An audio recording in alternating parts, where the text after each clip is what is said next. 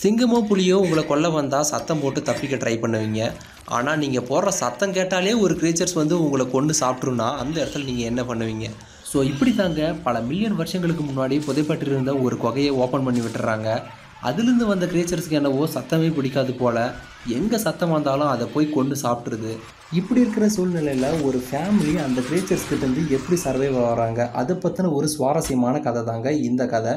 And welcome to Tamil critic. இது வரைக்கும் நம்ம சேனலுக்கு சப்ஸ்கிரைப் பண்ணாதவங்க சப்ஸ்கிரைப் பண்ணிக்கோங்க. அண்ட் கூடவே ஒரு பெல் ஐக்கான் இருக்கும், அதையும் சேர்த்து கிளிக் பண்ணிக்கோங்க. அப்போ தான் நாங்கள் போகிற ஒவ்வொரு வீடியோ உங்களுக்கு உடனுக்குடன் தெரியும். சரி, வாங்க ரிவ்யூ பண்ண ஸ்டார்ட் பண்ணலாம். இந்த படத்தோட ஸ்டார்டிங்கில் ஆலிங்கிற ஒரு பொண்ணை காட்டுறாங்க.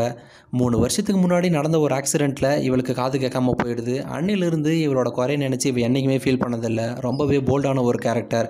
அண்ட் அப்படி இருக்கும்போது சுற்றி உள்ள எல்லாரும் இவளோட குறைய பார்த்து கிண்டல் பண்ணிகிட்டு இருக்க தருணத்தில் ராபுங்கிற பையன் மட்டும் இவகிட்ட கேஷுவலாக பழகிறான். அண்ட் அங்கேருந்து அவங்ககிட்டே பேசிட்டு வீட்டுக்கு போகிறான். அங்கே போனால் எப்போவுமே சந்தோஷமாக வச்சுக்கிற அம்மா அப்பா, பாசமாக சுட்டித்தனமாக இருக்கிற தம்பி, அண்ட் இவளுக்கு ஒரு பாட்டியும் இருக்காங்க. அண்ட் இவங்க வீட்டில் ஒரு நாயும் இருக்குது. ரொம்பவே சந்தோஷமான ஒரு ஃபேமிலியாக இருக்காங்க. அன்றைக்கி நைட்டு டின்னர் சாப்பிட்டு எல்லோரும் தூங்கிட்டு இருக்காங்க. திடீர்னு 3 மணிக்கு ஆலியோட அப்பா இவளை எழுப்புறாரு. என்னடான்னு சொல்லிட்டு பரபரப்பாக வந்து ஹாலில் பார்த்தா ஃபேமிலி எல்லாமே நியூஸ் சேனலில் பார்த்துட்டு இருக்காங்க. இவளும் என்னடான்னு பார்த்தா யூஎஸ்ஏ ஃபுல்லாக டெரரிஸ்ட் அட்டாக் ஆயிருக்குன்னு சொல்லிட்டு ஒரு விஷயம் போடுறாங்க. ஸோ இவங்க இந்த சேனலை மாற்றி பார்த்தா வேறு சேனலில் கெமிக்கல்ஸால் அட்டாக் ஆயிருக்குன்னு சொல்கிறாங்க. இவங்களுக்கு என்னன்னே புரியல.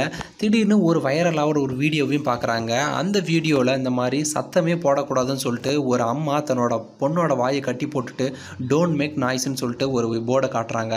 இவங்களுக்கு இதை பார்த்துட்டு என்னென்னு இவங்களுக்கு குழப்பமாக இருக்குது. அண்ட் ஒரு கட்டத்தில் பார்த்தீங்கன்னா ஒரு சேனலில் எல்லா டீட்டெயிலும் சொல்கிறாங்க. இந்த மாதிரி பல வருஷங்களாக புதைப்பட்டிருந்த ஒரு குகையை சயின்டிஸ்ட் ஓப்பன் பண்ணியிருக்காங்க. அதுலேருந்து வந்த கிரீச்சர்ஸ்னால தான் இந்த பாதிப்பு. ஸோ அதுதான் இப்போ இந்த ஊரை ஆக்கிரமிச்சிருக்கு. சத்தம் போட்டாலே அந்த கிரீச்சர்ஸ் கொண்டுடுன்னு சொல்லிட்டு நியூஸில் விவரமாக தெரிய வருது. உடனே இவங்க வச்சிருக்க எல்லா ஃபோன்ஸும் சைலண்டில் போட்டுடுறாங்க. இங்கேயே சேஃபாக இருக்கலாம்னு முடிவு செய்கிறாரு ஆலியோட அப்பா. பதிலுக்கு ஆலியோட அங்கிள் கிளன் என்ன சொல்கிறாருன்னா, இங்கே இருக்கிறது சேஃப் இல்லை, இந்த கிரீச்சர்ஸுக்கு நடுவில் இருந்தோன்னா கண்டிப்பாக நம்ம இறந்து போயிடும்னு முடிவு எடுத்து உடனே எல்லா திங்ஸையும் பேக் பண்ணிக்கிட்டு காரில் அங்கேருந்து கிளம்ப ஆரம்பிக்கிறாங்க. ஒரு கட்டத்தில் ஃபியூவலுக்காக பங்கு கிட்ட வண்டியை நிறுத்துகிறாங்க. திடீர்னு அங்கே ஒருத்தன் கன்னோட இவங்களை சுற்றுவேன்னு சொல்லிட்டு மிரட்டிகிட்டு இருக்கான். ஆனால் அந்த இடத்துல எப்படியோ அங்கிள் கன் வச்சுருந்த துப்பாக்கியால் அவனை சுட்டு அங்கேருந்து எப்படியோ தப்பிச்சு சிட்டிக்கு அவுட்டரில் போயிட்டுருக்காங்க. ஆனால் அங்கே பார்த்தா ஃபுல்லாக டிராஃபிக் ஜாம் ஆகிருக்கு. என்ன பண்ணுறதுன்னு தெரியாத இவங்களுக்கு அங்கிள் கிளன் ஒரு யோசனை சொல்கிறாரு. எனக்கு தெரிஞ்ச ஷார்ட் ரூட்டில் ஒரு காட்டு வழி பாதை இருக்குது, அது வழியாக போனால் கண்டிப்பாக ஈஸியாக போயிடலான்னு சொல்லிட்டு இவர் பின்னாடி இந்த ஃபேமிலியும் போக ஆரம்பிக்கிறாங்க. அண்ட் போயிட்டே இருக்கும்போது திடீர்னு கிளன்னோட காரு ஆக்சிடெண்ட் ஆகிடுது. உடனே ஆலியோட அப்பா சத்தம் போடாமல் கிளன்னை பார்க்க போகிறாரு. ஆனால் அந்த இடத்துல ரொம்பவே காயமடைஞ்சிருக்கு. ஸோ இவருக்கு என்ன பண்ணுறதே தெரியல. உடனே ஆம்புலன்ஸ் கால் பண்ணுறாரு. அந்த இடத்துல அவங்களும் பிக்கப் பண்ணல. ஸோ உடனே கிளன்னு நீங்கள் போங்க, நான் வர்றது கஷ்டம்னு சொல்லிட்டு இருக்காரு. இல்லை நாங்கள் வெயிட் பண்ணுறோன்னு சொல்லிட்டு இருக்கும்போது ஒரு கட்டத்தில் கன்னை வச்சு இவரை மிரட்டி இந்த மாதிரி நீங்கள் போய் தான் ஆகணும், என்னை நீங்கள் கேர் பண்ண தேவையில்ல, நீங்கள் தப்பிச்சு போயிடுங்க அந்த கிரீச்சர் வாரத்துக்குள்ளன்னு சொல்கிறாரு. சரின்னு சொல்லிட்டு இவங்க அங்கேருந்து காரில் கிளம்ப ஆரம்பிக்கிறாங்க. ஆனால் அந்த நேரத்தில் திடீர்னு இவங்களோட நாய் பயங்கரமாக சத்தம் போட ஆரம்பிச்சிருது. இந்த சத்தத்தை உடனே அந்த கிரீச்சர்ஸ் எல்லாமே வர ஆரம்பிச்சிருதுங்க. ஸோ அந்த கண்ணாடியை ஃபுல்லாக உடச்சி உள்ளே வர நுழைய பார்க்குதுங்க. இவங்களை கொல்லவும் ட்ரை பண்ணுது. ஆனால் இந்த இடத்துல உடனே அவங்களுக்கு என்ன பண்ணுறதுனே தெரியல. ஸோ இதை பார்த்துட்டு இருந்த கிளன் அதை டைவர்ட் பண்ணுறதுக்காக இவர் வச்சுருந்த கன்னால் ஷூட் பண்ணுறாரு. அங்கேருந்த எல்லா கிரீச்சர்ஸும் இவரை நோக்கி வர ஆரம்பிக்குதுங்க. இந்த கேப்பை யூஸ் பண்ணி அவங்களோட நாயை அங்கேருந்து வெளியே அனுப்பிடுறாங்க. அண்ட் ஒரு கட்டத்தில் அங்கே இருக்கிற கிரீச்சர்ஸை டைவர்ட் பண்ணுறதுக்காக அங்கிள் கன்னையும் அவரோட காரையும் அந்த இடத்துல எரிச்சிடுறாரு. இந்த சத்தத்தை கேட்ட எல்லா கிரீச்சர்ஸும் அந்த காரை நோக்கி போகிறதுனால அந்த தீயிலிருந்து நிறைய கிரீச்சர்ஸ் செத்து போயிடுது. ஸோ இந்த வாய்ப்பை யூஸ் பண்ணி இவங்க எல்லாரும் அங்கேருந்து நடந்தே கிளம்ப ஆரம்பிக்கிறாங்க. அண்ட் ஒரு கட்டத்தில் டயர்டான இவங்க ஒரு இடத்துல போய் ரெஸ்ட் எடுக்கிறாங்க. ஆனால் அந்த இடத்துல ஆலியோட தம்பி ஜூடோக்கு ஒரு விஷயம் தெரிய வருது. தூரத்தில் பார்த்தா ஒரு வீடு இருக்கிறது தெரியுது. இந்த விஷயத்தை போய் தன்னோட அப்பா கிட்ட சொல்கிறான். உடனே அவர் நாம் அங்கே போய் இருக்கலாம், ஸோ அந்த இடத்துல தான் நமக்கு சேஃபாக இருக்குன்னு சொல்லிட்டு அந்த இடத்த நோக்கி போயிட்டுருக்காங்க. ஒரு கட்டத்தில் அந்த இடத்த ரீச் ஆகிடுறாங்க. ஆனால் அந்த இடத்துல எல்லா டோரும் க்ளோஸ் ஆகிருக்கு. ஸோ ஓப்பன் பண்ணலான்னு ட்ரை பண்ணும்போது திடீர்னு அந்த இடத்துல பயங்கரமாக சத்தம் கேட்குது. இந்த சத்தத்தை கேட்ட உடனே அந்த கிரீச்சர்ஸ் எல்லாம் இங்கே வர ஆரம்பிச்சிருதுங்க.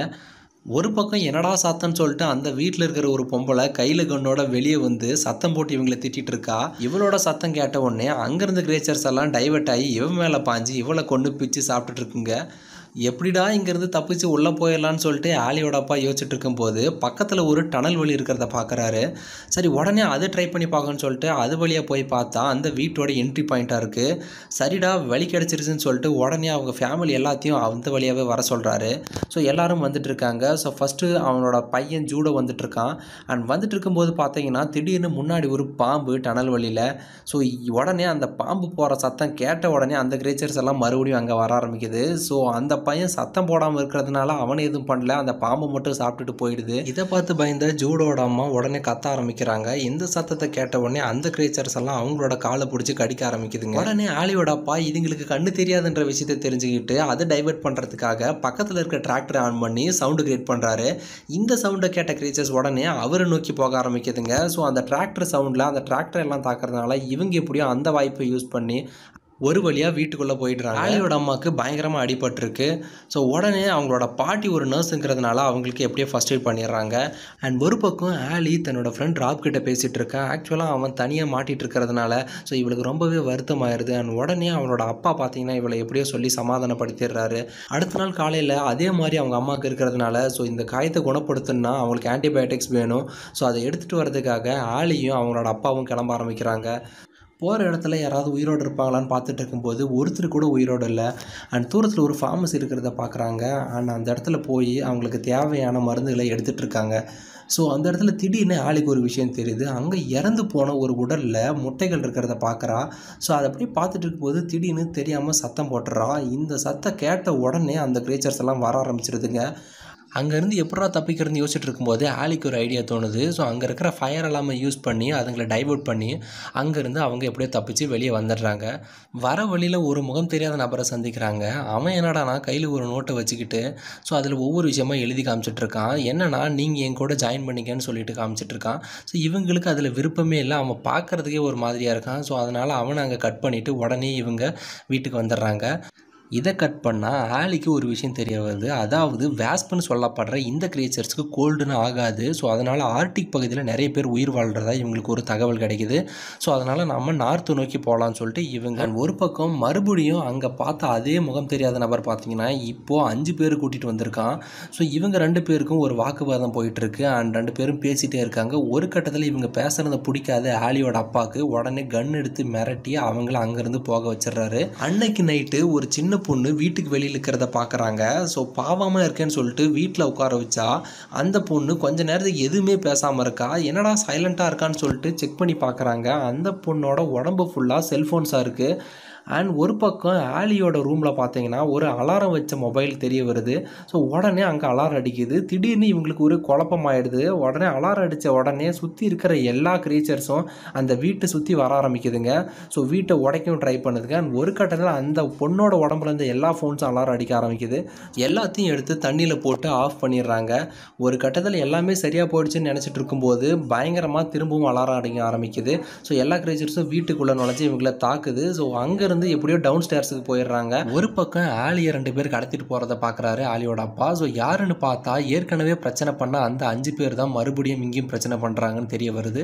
இனிமேல் இவங்களை விட்டு வைக்கக்கூடாதுன்னு கோவப்பட்ட ஆலியோட அப்பா, அம்மா, அண்ணோட தம்பி 3 பேரும் சேர்ந்து அவங்கள கொடூரமாக கொலை பண்ணிடுறாங்க. அங்கேருந்து எப்படியோ ஆலியை காப்பாற்றி கூட்டிகிட்டு வந்துடுறாங்க. ஸோ ஃபைனலாக அந்த இடத்துலேருந்து அவங்க நார்த்தை நோக்கி போயிட்டுருக்காங்க. அண்ட் ஒரு வழியாக ரீச் ஆன அவங்க நார்மல் லைஃப்பை வாழ்ந்துட்டுருக்காங்க. அண்ட் இந்த இடத்துல பார்த்தீங்கன்னா திடீர்னு ஆலிக்கு ராப் கிட்டேருந்து ஒரு மெசேஜ் வருது. இந்த மாதிரி நான் சர்வைவ் ஆகி இங்கே தான் இருக்கேன்னு சொல்லிட்டு இருக்கான். ஸோ 2 பேரும் ஃபைனலாக மீட் பண்ணிக்கிறாங்க. அண்ட் அந்த கிரேச்சர்ஸ் எப்படி எவால்வ் ஆகிருக்கோ அதுக்கு தகுந்த மாதிரி இங்கே இருக்கிற சர்வைவர்ஸ் எல்லாருமே அதுக்கு தகுந்த மாதிரி எவால்வ் ஆக ஆரம்பிச்சிடுறாங்க. ஸோ இதோட இந்த படம் முடியுது. அண்ட் மேலும் ஒரு நல்ல மூவி ரிவ்யூவில் சந்திக்கிறேன். அது வரைக்கும் see you guys.